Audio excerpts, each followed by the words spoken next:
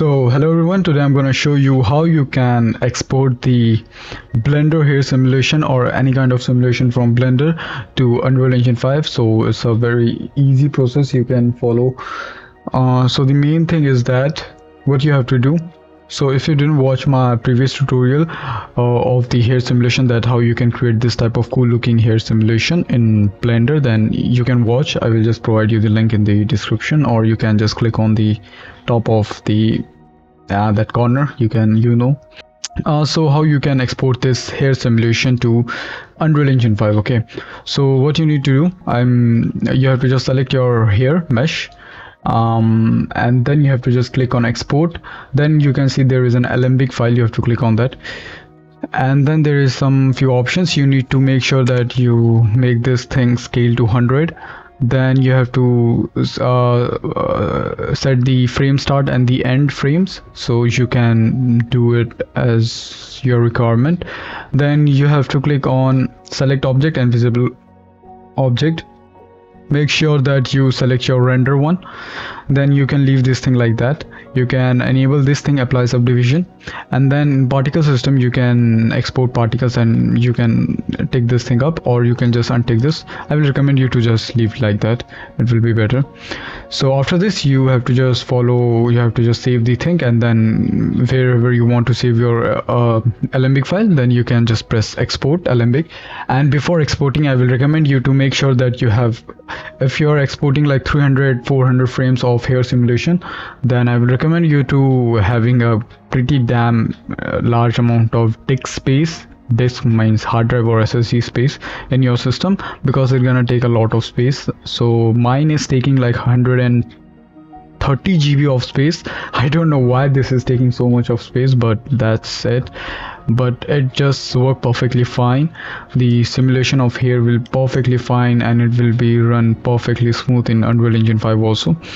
So I will recommend you to make sure that you have enough space for your that alembic file to store, or it will just crash at the mid if your hard drive is full. So make sure that. Then you have to just click on export, and then this done. I will just close this thing. So now I open Unreal Engine 5, and what you need to do is, it's very simple. You have to just create a folder for your alembic files. I'm exporting my files in this folder here. So I already exported this to the Blender. One is groom and other one is groom cache. And make sure that you go to your plugin and you enable groom alembic to groom importer and groom. This two plugin should be on, or else it will not export the alembic files properly. So make sure that you turn this thing on. And then you have to import, or not import, yes, you have to import your alembic files to your Unreal Engine 5 project. So you have to go to your location. There is my alembic file of, so you can see it is like, if I go to properties, it is like 87 GB of size. So that's why I'm saying that you should have enough space in your hard drive. And then what you need to do is very simple. You have to just drag drop this thing. I will show you what setting you have to do. So I'll just drag drop this thing to the folder. So you will get something like this, and then you will get something like this. Okay, so if you're not getting something like this, then make sure that you export the Blender Blender alembic to make sure that your Blender export is proper, or else it will not show this type of interface. So make sure that you go back to the video and then see again what I showed. So, and then what you have to do is, it's very simple. You just leave everything like that. The most important thing is that there is an called import type. Okay, so there are two type of import. One is stands and one is guides. Okay, so I tried with both of them, but default it is all. Okay, and when I try to import this thing, so it doesn't import it. My Unreal Engine was crashing while importing the alembic files, so it doesn't work for me. So then I tried stands, and it also doesn't work for me. And then after that I'll just use guides, and then it's work. Okay, so it's totally depend on your hardware, your PC. I don't know what will work for you. Just try, hit and trial these things. It will be a little bit hectic, If you are unlucky, or if you're lucky, then it will be just fine. You can export it very properly. There is no error, nothing, no crash, nothing. Okay, so it totally depends on your luck. So my luck is not that much great, so that's why I'm getting lots of error, lots of crashing in my Unreal Engine. So but I finally exported this thing in my imported this thing in the Unreal Engine. So I use guides, and I leave this setting like this, and I use skip frames. Okay, I just take this on, and then everything is default. Then I press import. Okay, so after this there is a main step. Okay, if your Unreal Engine is crashing after loading, suppose I import this thing and everything import is done. Okay, everything is done. Then what will Unreal Engine do is he try to save that thing. Okay, so I think probably if you turn on your auto saving, then at the corner, in this corner, you will say it will show something like auto saving, something like that.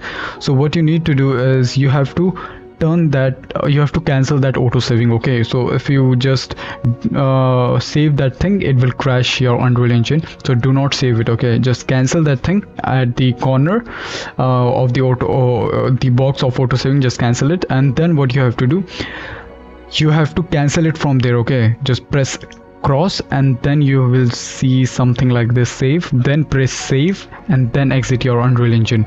Okay, so this way you will it will not crash from my experience. Okay, it will not crash. And when you open that Unreal Engine 5 again, your same project, everything, whatever, where you saved it, and it will be perfectly there on there. I will show you, just give me a second.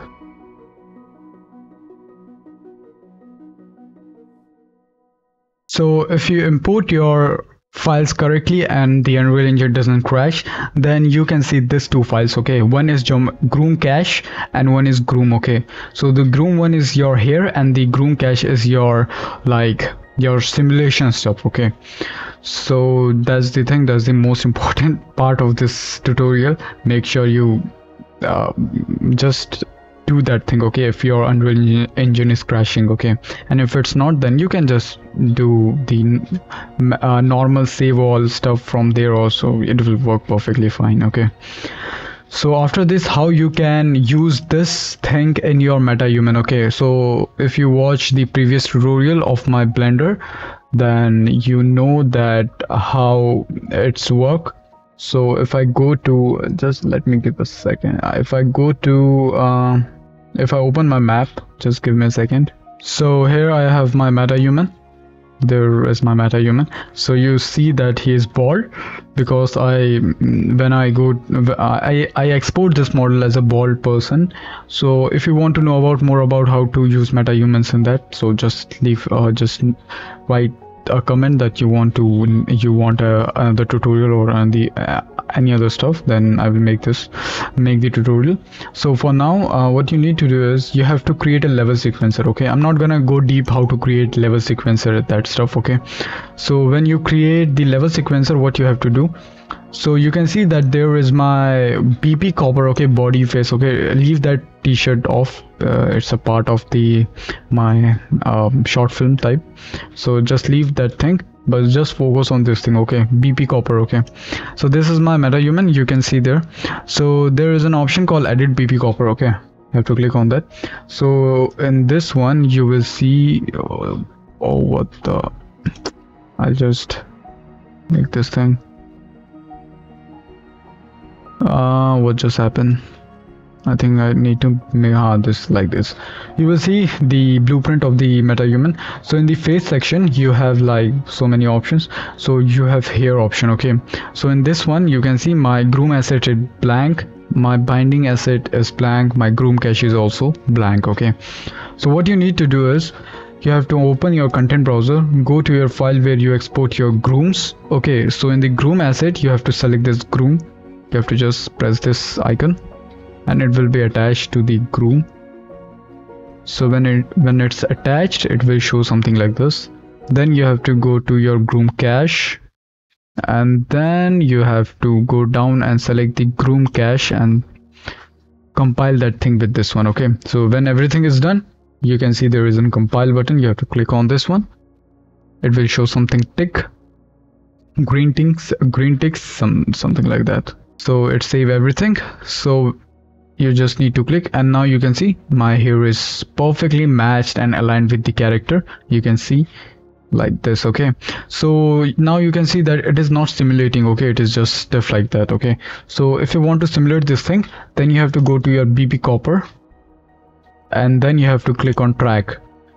Then in track here you can see that there is an option of hair. You have to click on that. Then a hair option will come. You need to press on track, and then there is an option called groom cache.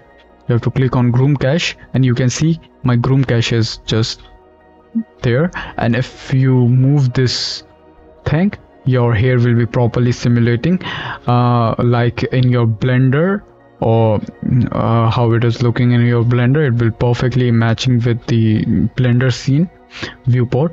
So you can see my PC is lagging too much now because I'm recording also and everything is going on at the same time. That's why it is lagging. So just leave that thing out. So you can see this is how you can create a perfectly perfect looking hair simulation in from Blender to Unreal Engine 5. So that's it. Thank you for watching.